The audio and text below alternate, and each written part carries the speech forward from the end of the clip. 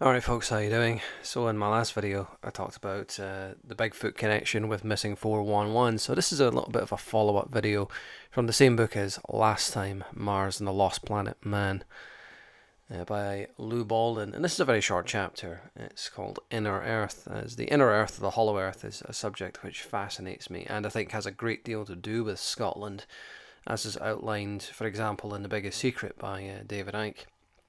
But I've got loads of Hollow Earth books, and I'm going to be making loads of Hollow Earth videos in the future. Absolutely a ton of them. But this is kind of like a brief introduction to that whole thing, and a follow-up from the last one. So we're on page 200, Inner Earth. Earth is small in comparison to other planets in the star system and in the galaxy. Nevertheless, the Earth is huge. Humans and the millions of animals, insects, and plant life on the surface of Earth is significant, yet doesn't amount to much on the surface of the Earth. Oceans cover a large part of Earth's surface and hides within such large numbers of aquatic species that many will never be discovered.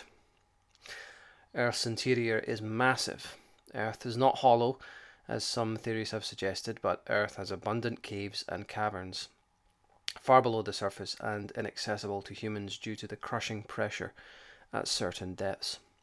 At present, Earth's surface population is between 7 and 8 billion people, insignificant compared to Inner Earth's inhabitants, which is in the multiple billions.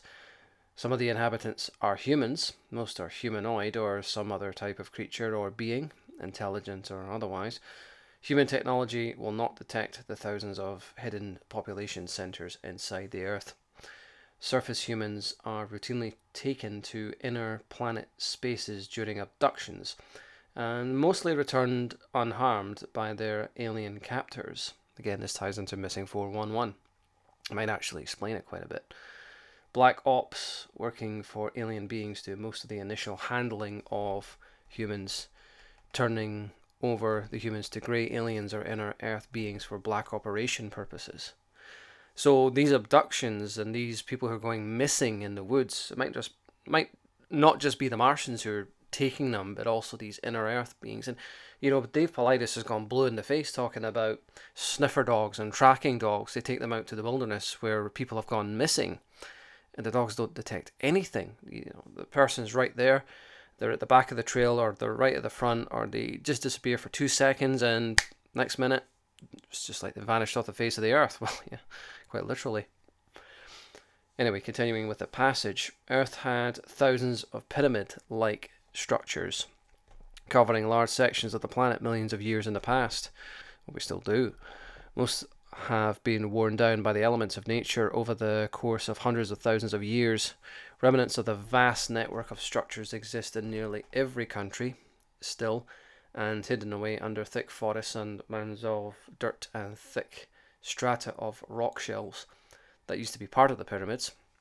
In America, the Ozarks Mountains and Appalachian Mountains hide thousands of acres that once housed the huge pyramid structures that easily dwarf the ancient pyramids found around the world today.